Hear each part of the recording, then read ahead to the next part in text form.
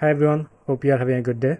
So at this point I have made a few videos on self-hosting, mainly focusing on VPS, but in this video I'll try something different, which is to host a Next.js app on this Raspberry Pi. So hoping this will be a fun experiment and you guys will like the video, and yeah, let's get to it. To get started, visit raspberrypi.com/software, where you have to download the installer. I have already installed it, so let me just open it up. Next, you will need a SD card where we will install the OS. So I'll just take this and insert into my computer. And now you can select your Pi device. Mine is Pi 4. Next, you can choose your OS. You have a bunch of options here like Pi OS 64 bits. This is the most common ones, but you can also choose things like Ubuntu and other Linux distros. I'll just go back and select this. Choose storage. Here you can select your SD card. Next. From here we'll go to edit settings. Make sure to go to services and enable your SSH, and then go to general and make sure to add your Wi-Fi details here so you can connect wirelessly. And other than that, everything looks fine, so we'll save. Yes,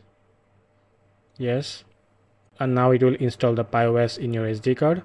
Once it's done, I will just eject my card. We'll insert this in the Raspberry Pi. Let's turn on the power.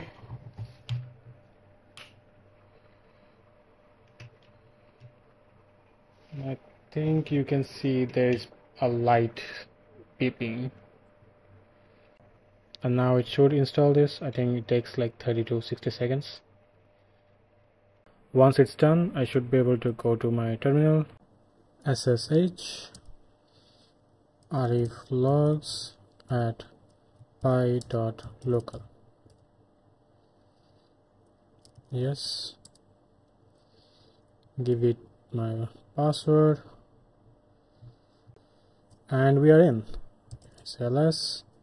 Now we can technically host anything in here, but for the purpose of this video, I will host a Retro UI, which is a Next.js open source UI library. So let's go to GitHub and copy the URL. I'll use HTTPS since it's open source. Git clone the URL.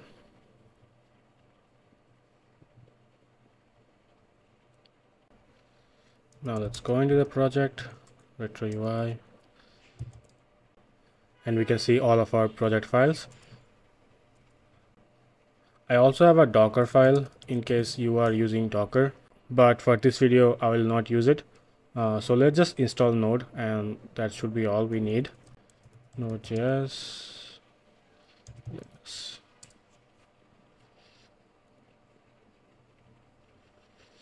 Let's select the OS. Copy this.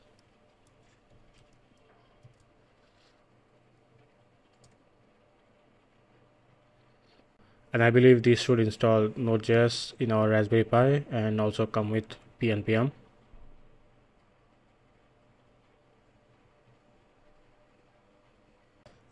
Okay, it's done. Now let's install all of our project dependencies. So npm run install.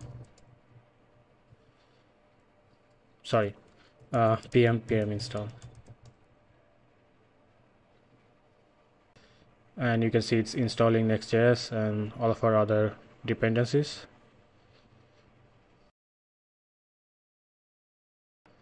Everything is installed. Now we can just run npm run dev. And it's running on localhost 3000. But if you just visit this localhost 3000, it will not work because it's running inside a Pi, right? So instead of localhost, we'll just change this to pi.local 3000. And there you go. Retro UI is now running on our Raspberry Pi. So it's pretty cool. We can go to documentations and browse all the components if we need, like the buttons, the cards and everything.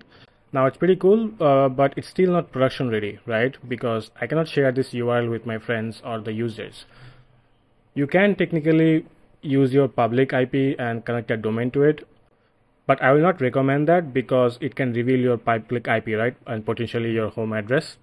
One of the easiest way to make this publicly accessible is to use Cloudflare tunnel, which is a free service. So just go to your Cloudflare account and search for tunnel. Add a tunnel. We'll be using this. Give a tunnel name, retro UI tunnel. Save. Here you can select your OS.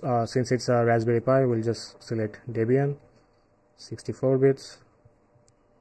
Copy this, and this should install Cloudflare in your Raspberry Pi. After it's done, copy this to authenticate Pi in your machine. Okay, it's done. Next. And now here you can add your domain. So I already added retro UI in Cloudflare, so I just add that pi.retroui.dev, and we'll tunnel to localhost 3000. Next.